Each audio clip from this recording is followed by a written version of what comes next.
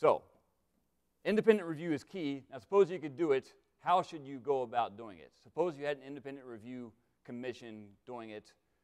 What sort of rubric should they follow? Here's a couple of tests that I suggest.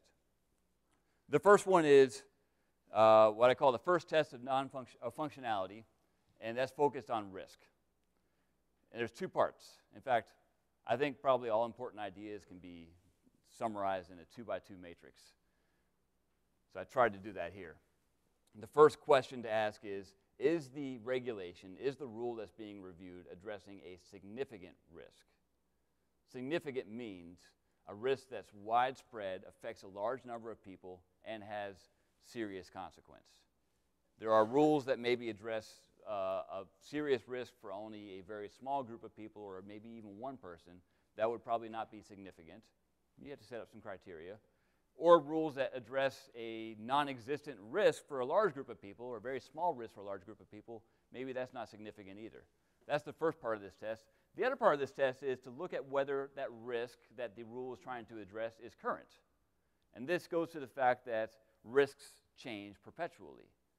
What was a risk 50 years ago may not be a risk now. And so rules can become obsolete because they were designed to address what was a current risk, but the risk is no longer current.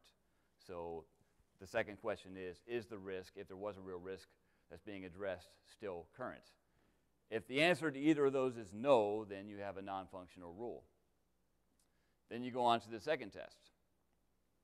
This one, also broken down into a nice 2x2 matrix, is the second test of functionality related to outcomes. Outcomes is key. Outcomes is incredibly important and often ignored in the regulatory process. By outcomes, I mean what most people think about as benefits. Regulations are perhaps designed to address some safety risk or some environmental hazard. The outcome, say there's a workplace safety rule.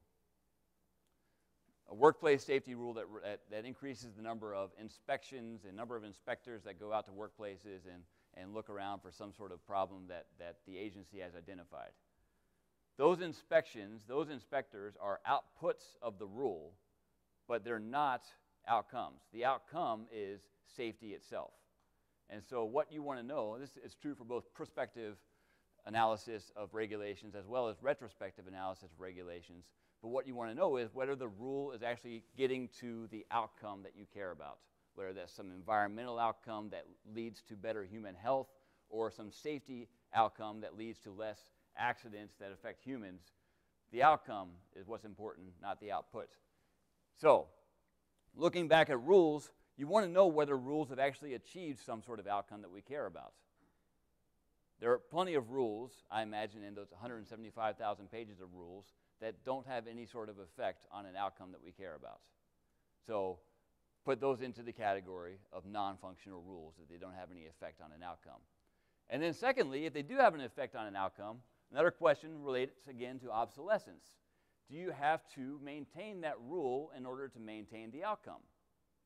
For example, if you got rid of the rule that requires that there's high beams and low beams on cars, would that mean that we no longer have low beams on cars? Would manufacturers suddenly stop putting low beams on cars? That's a question that needs to be asked.